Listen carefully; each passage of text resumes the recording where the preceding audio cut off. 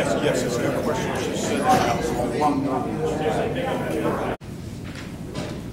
Does this one work too? My wife complains that I wave my hands all the time, so I would rather have this one in front of me instead of hitting myself with a hand mic. But you can hear me back there, right? All right. I'm forced to do it then. I'm going to make some outrageous statements probably. I hope I can support them as we go through this. But what you're seeing is a product of almost 45 years of research on the Continental Army and transferring it to the partisan warriors that served under Francis Marion. And part of my problem with giving a presentation to this group is that you are all Marion people, and Marion was a partisan, although he held a Continental Commission. And his men were partisans. And my main emphasis has been on the main force regular U.S. troops. And so this is sort of a deviation from where I usually research. And this caused me to reevaluate a whole bunch of things. So bear with me. Now, I started with trying to understand Francis Marion's camps. And Steve Smith dragged me around, and we dodged in between flooded waters and couldn't get to Snow's Island because Snow's Island was almost underwater at the time. But we saw a lot of proposed sites, and I'll come back to them. But if you start with a known site and you're looking for camps, and you're also looking at a battlefield, you have a whole series of assumptions that have to be made about what might be there. But before you even do that, are you in the right place? And Cowpens is pretty well documented as being the right place. I mean, the veterans held reunions or celebrations there on a regular basis, even as late as the 1840s. They were still there talking about what they had done during the battle. But Cowpens is interesting because it's not just a battlefield, and it's not just a place where people came together to gather up their cattle on an annual basis before they drove it north to Philadelphia. It's also a term that I created trying to explain something in other sites in North Carolina and South Carolina. That is, it was a geographic land site that was sort of a mailbox or an address where if you were heading with messages to go to somebody, you could go to these way stations where if the person you were looking for was not there, you were very likely to be able to find somebody who could tell you where they were. Hanging Rock is another one, High Rock Ford in North Carolina. These sort of places were known to everybody locally, so they could at least point you in the right direction if they were on the same side as you. It also was well known for the cattle roundups, and we had known occupations. That is, there were lots of times that we could document sizable groups of military people who went there and spent at least one night there.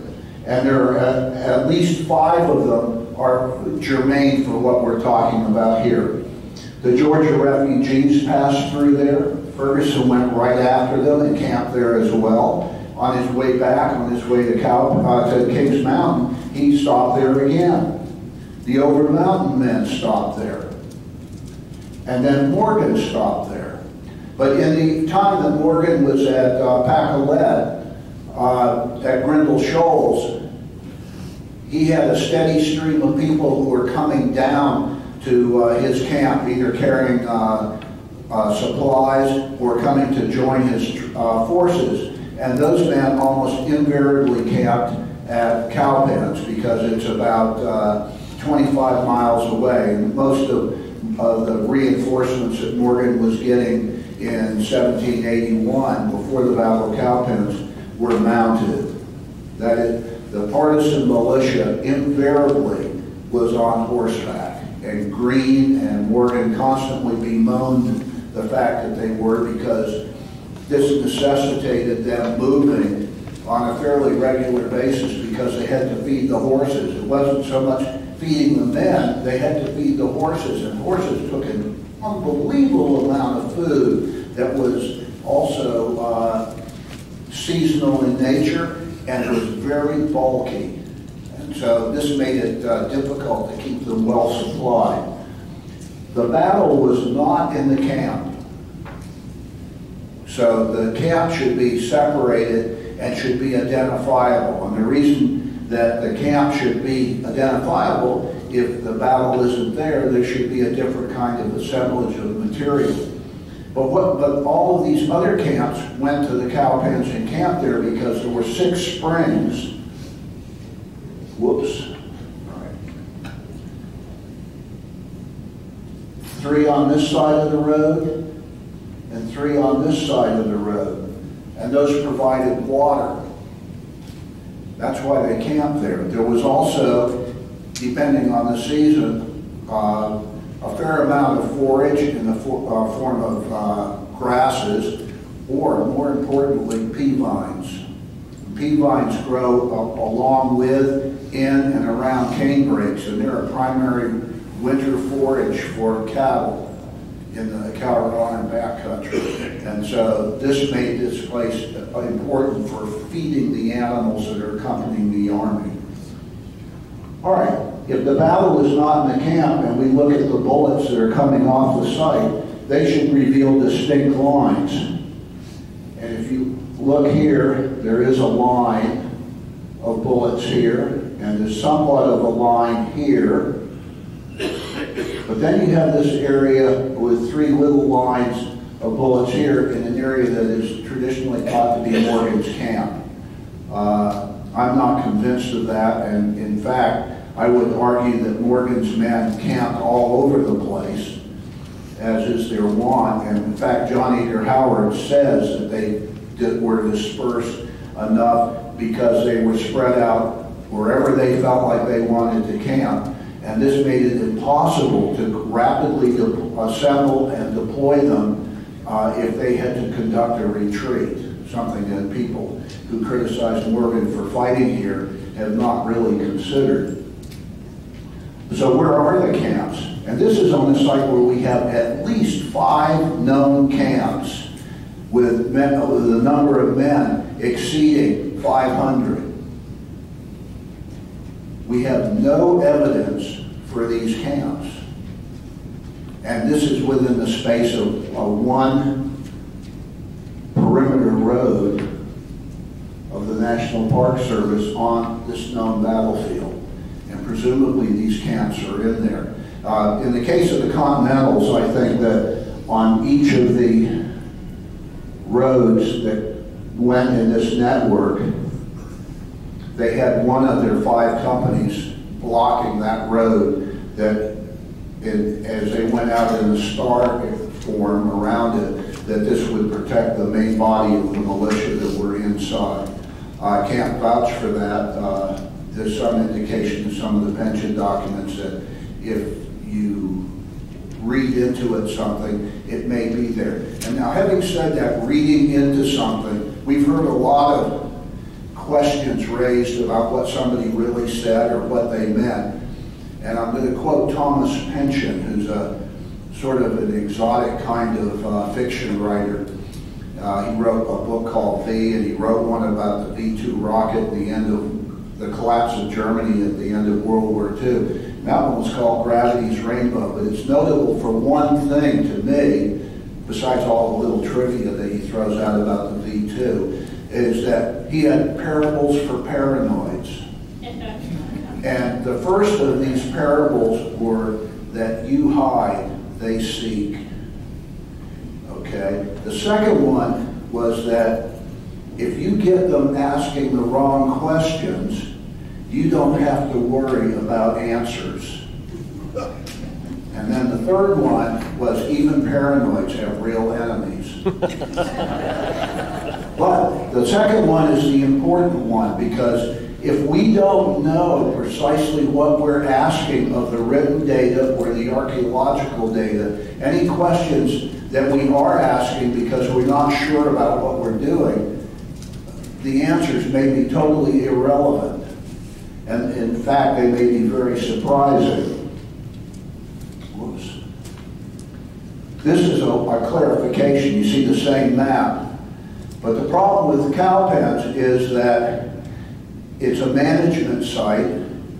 It's a place that was plopped down as a park on top of an existing little community. And if any of you went there in 75 or 76, Charles, that is 1975, not 1775, that you might have seen the landscape completely different from what it is today. And the way that the tree cover and things are is it constricts your view of the battlefield. And this is one of the roadways that was cannibalized and done away with when the park went and restored it to its original appearance.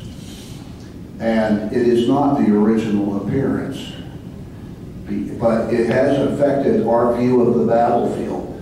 So if you look at the battlefield in LiDAR, this is of particular importance if you're trying to find a site that you're not sure precisely where it is, but you have a good idea and you know something about the landscape as described by participants.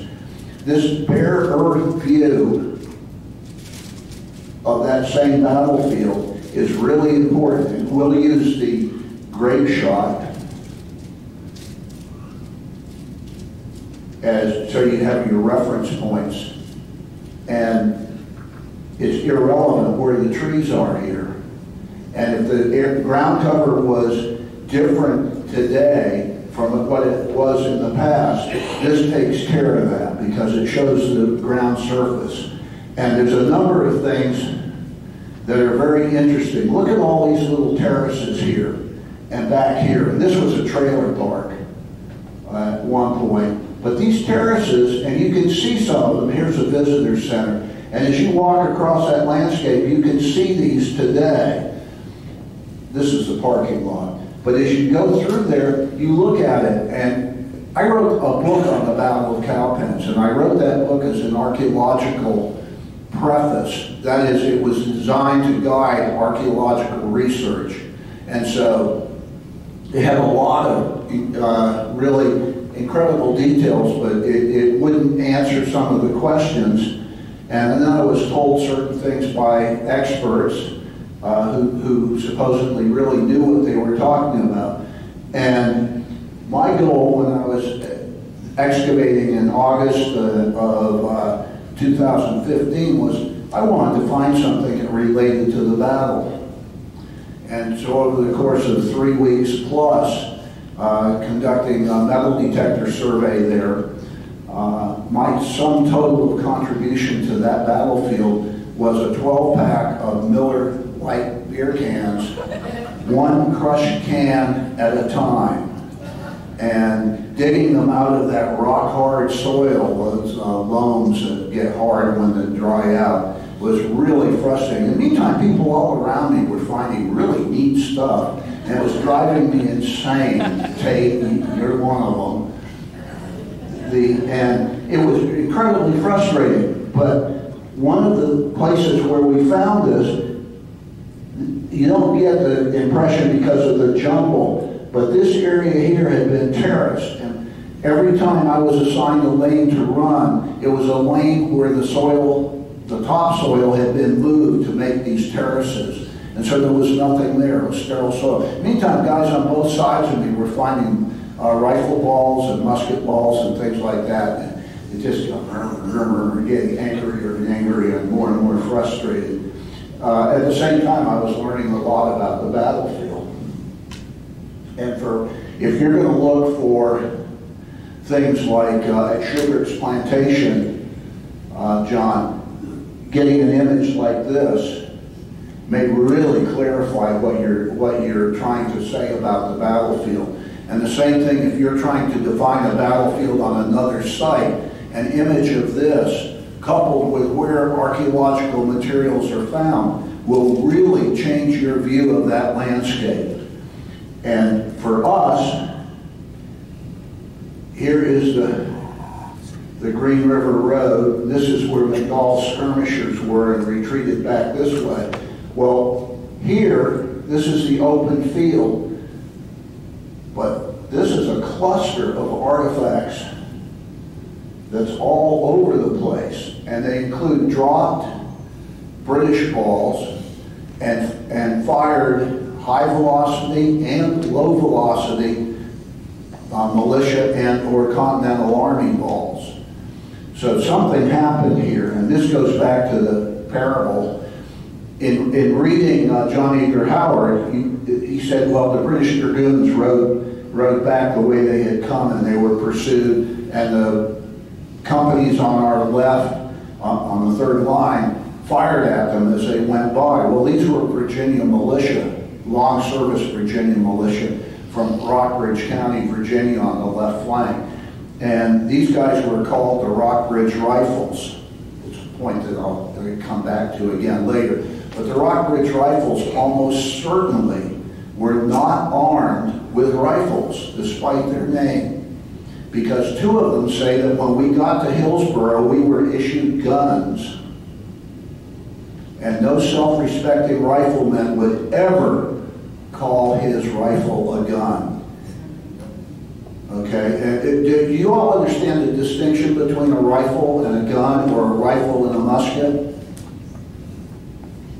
Nobody's answering yes, so I'm going to presume that nobody really gets it. A rifle has grooves that are inserted or carved into the metal of the inside of the barrel, and they're done in a spiral fashion so that as the bullet transits through the barrel under the force of the gunpowder explosion, it imparts a spin to the bullet.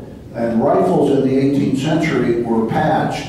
That is, they had a piece of cloth that was greased, and it engaged the grooves and also acted as a gas seal, so that most of the force of the gunpowder's charge was directed to driving the bullet. What happens when this occurs is that the bullet takes a spin from the rifling, is gyroscopically stabilized, and the rifles, because of the gas seal, the bullets are probably traveling at supersonic speeds. That's why they crack instead of having a thunk as they go by.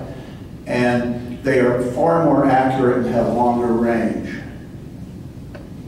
Okay, a musket is a smoothbore weapon. It's like a shotgun, there are no grooves in it. And I'll come back to that and talk about that in a second.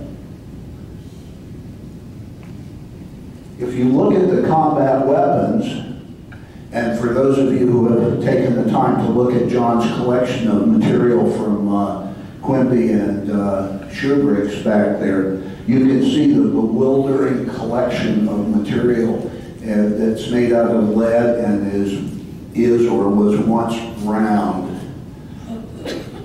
The Continental Army, after about 1778, was gradually totally armed with French weapons.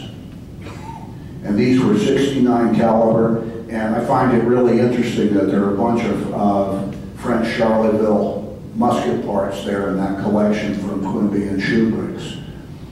The state troops that fought with Morgan, I think that the South Carolina state troops probably had a mix of French and British and personal weapons.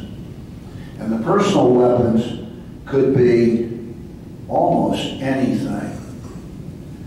The Virginia state troops that fought on the third line with the Continentals almost certainly had 69 caliber French weapons. The militia, South Carolina, Georgia, North Carolina, and Virginia, with the exception of the third line people, had a mix of 75 British, 69 French, and rifles. Now, The rifles, and you can see some of the material back there is an interesting collection of sizes. The rifles were personal weapons in most cases, and they had a range at the time of the Battle of Cowpens or the Revolutionary War that was roughly from 50 to 60, 62 hundredths of an inch. And most of them, based on French and Indian War sites and Revolutionary War sites, are in the range of about 54 caliber. The British, on the other hand, had pretty well standardized their weaponry. Most of it was 75 caliber Brown Besses, including ones that were made in Holland to British specs, but were second tier weapons. The British Dragoons could have had British carbines, or they could have had cut down Brown Besses that were 75 caliber, and they almost certainly had 65 caliber British pistols, and there's a range of those as a probability. The British Provincials, the Prince of Wales American Regiment, and the British Legion could have had 75, and I think that's probably true across the board. But after the Battle of Camden, a lot of British militia units in South Carolina were issued because now they turned out in some numbers after the Battle of Camden, and the British decided to trust them, and they gave them weapons that had been captured at the Battle of Camden. And there's one regiment of militia that as soon as they were issued their captured American weaponry that was French in origin, immediately deserted and went over to the American side again. But that tells us that the Provincials could have 69 caliber weaponry. The artillery had, if they didn't have British carbines, had 75 caliber British muskets. If you look at that table, you can see everything that I've just mentioned is represented there in one bore size or another. And we can tell this from the weight of the bullets as well as from the established bore diameter.